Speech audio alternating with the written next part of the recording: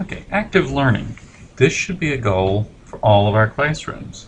Now, why do I say that?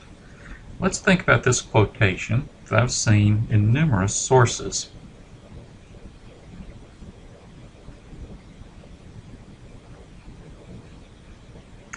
Now, if all we are after is this type of transfer of information, it can be done a lot more effectively than lecture. Just hand the notes to the students. But if we want more from learning than that, then we have to think of effective ways to do it. So, given that, what should our focus be? Is it presenting content or student mastery and retention of content? Or another way to look at it is, we want the students to comprehend the content that we present. Now, I realize that I've set up to some degree a false dichotomy between presenting content and mastering content. I know that students can't master something that hasn't been presented to them. And I also know that none of you are content with just spouting off a lot of stuff and not caring if students understand any of it. But what I fear is that all too often the result of what we do in the classroom tends more toward emphasizing presentation instead of mastery. We need to remember that learning is not a spectator sport. Students don't learn much. I'm quoting here from an article I'll cite at the end. Students don't learn much just by sitting in class, listening to teachers, memorizing prepackaged assignments, and spitting out answers. They must talk about what they're learning, write about it, relate it to their experience, apply it to their daily lives.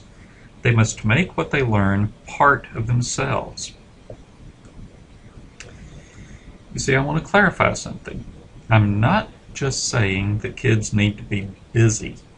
There are plenty of ways to keep them busy which don't lead to real learning. After all, we all know the word busy work.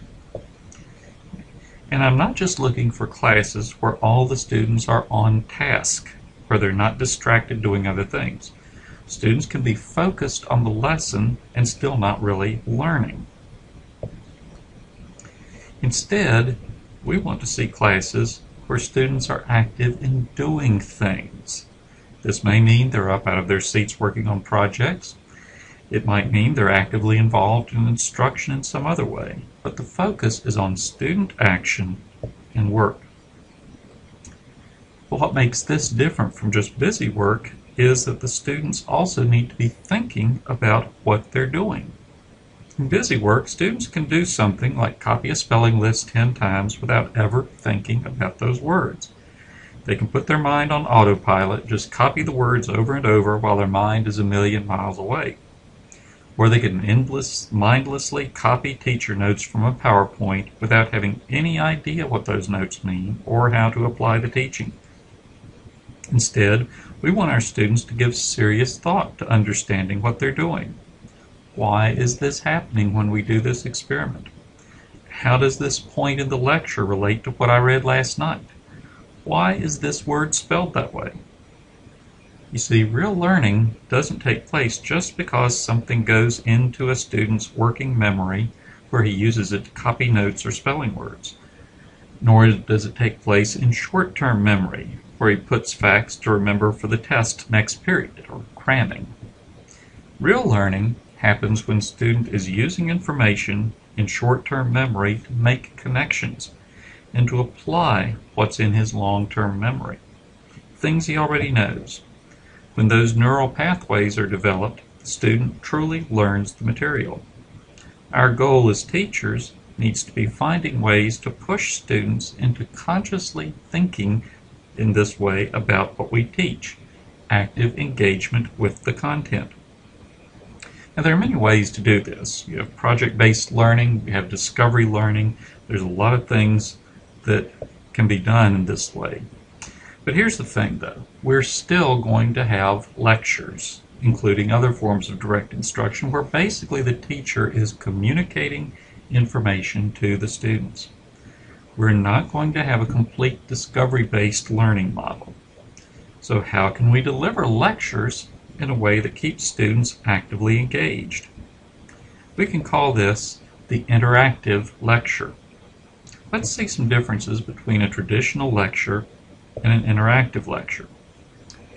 In a traditional lecture, the teacher talks and the students listen with few interruptions. In the interactive lecture, the teacher talks with regular pauses for student and structured activities. In a traditional lecture, we generally notice students starting to lose focus after about 10 or 15 minutes. In the interactive lecture, when student interest begins to wane, there's a planned activity to maintain interest. How does the teacher ask questions? In the traditional lecture, most questions are rhetorical. The teacher answers his own questions. And when he does want students to answer, it's usually done by students raising their hands and the teacher calling on one of them.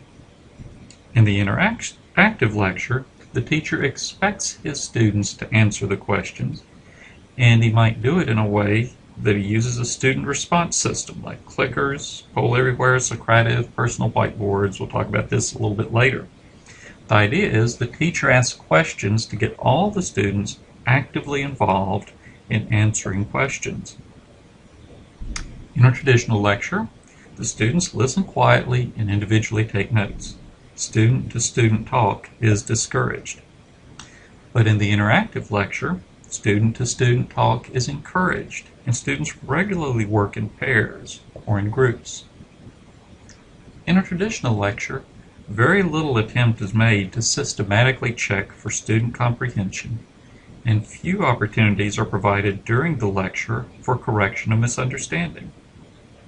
In the interactive lecture, comprehension is regularly and systematically assessed, and students have regular opportunities to get misunderstandings corrected. So, let's look at some ways to make a lecture into an interactive lecture. Now, here is what I'm not talking about. Giving out handouts to the students of notes with blanks for them to fill in while you're lecturing, usually while you're using a PowerPoint that has the blanks filled in. Now, I know why you do it. You can be sure that the students have the right answers. You can avoid students wondering what the main points of the lecture are.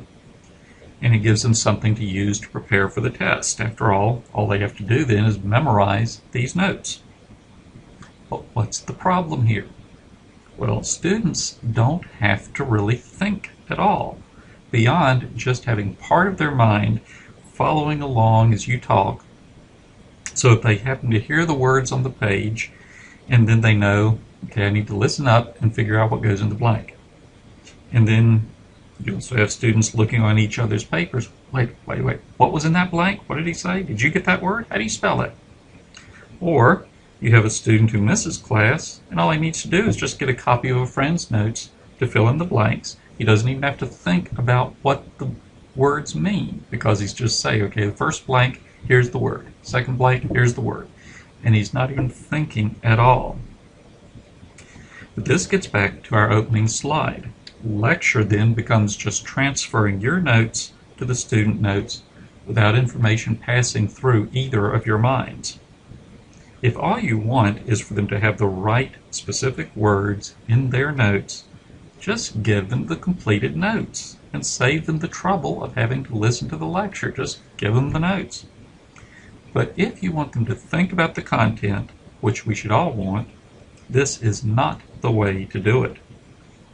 So if we're not going to do this, how do we get students to take notes and think about the content? One easy way to do this is called the pause procedure. Every 8 to 10 minutes, pause your lecture and give the students a couple of minutes to write down notes. Research tells us that our brains can only handle about 10 minutes of new information through lecture before the brain needs to process that information. Pausing for a minute or two gives the students' minds time to do that. So you might encourage them to turn to someone else to rework or fill out their notes. You're not giving them fill in the blanks, it's just blank notes. Or you might use this Cornell system that's illustrated here. They divide their paper into 3 sections. On the right, in the larger section, they're taking traditional notes. Here's just basically writing down notes about what you're saying. And they might do this though, they might complete this, fill this out during the pause that you give them. In the left column, they add things like questions they have about the notes, or study questions, or applications, or other things that aren't literally in the lecture. Then, when they have that couple of minute pause every 10 minutes, at the bottom of the page, they note the key points to the lecture. What's the main idea of these notes? What is the teacher after? And then these notes will help the students review when it comes time to study for a test. So pause every 8 to 10 minutes, let the students fill in their notes, give them a minute to process, let them even turn to one another and say, wait, I missed this point. What did he say? And go on. Okay, another thing you can do is the think, pair, share method. Again, every 10 minutes or so. Just stop lecturing and ask a question about what you just said. It could be as simple as, what were the 2 main points to remember about triangles? Or something like, now think to yourself, how do you think this doctrine of total depravity relates to the idea that unbelievers often do good things? So ask a question, give the students about 30 seconds to think of an answer. Then say, now, I want you to turn to one person near you, and both of you share your answer with each other, and help each other out if you need to. So, you give them about a minute just to talk briefly with one another, then say, okay, now, what were the 2 main points again? Johnny and Billy. You look and you call on one pair of students that were talking together, Johnny and Billy. What were the 2 main points? Then you just move on with your lecture. Again, what's happening is you're giving the students time to mentally process the lecture content. You can also use student response systems. The idea here is that you want to check frequently during the lecture to see if the students are understanding you, rather than waiting till the very end of the lesson and saying, anyone have any questions? Or it's better than just hoping that the students will interrupt you if they have a question. They won't. Instead, you want to force them to let you know whether they understand or not. And you want to check all student understanding, not just the 1 or 2 you might ask a question. When you ask a question to a specific student, you don't know if the other students understand or not. So there's several ways to do this. Some of these are illustrated here. Students might have personal marker boards, and so you ask a question, they write a quick answer and hold up their boards. You can look around quickly and see who gets it and who doesn't. You could use yes/no signs. You could use multiple choice cards, like down there at the bottom, where you get everybody's got cards that have A, B, C, or D. And you ask a question, you give them 4 choices, and they hold up the answer. You also have technological things. There are student response systems like clickers, like you see over there. But with our BYOD program, it's easier to use something like Socrative or Poll Anywhere to get some quick feedback. Whatever you use, the idea is you want to know throughout your lecture whether the students are understanding it or not, and you want to know whether they all are. In this way, you can tell, okay, most of the students are missing this. Let me explain that point one more time. If you wait till the next day, they've forgotten it, you've forgotten it, and you need to go on.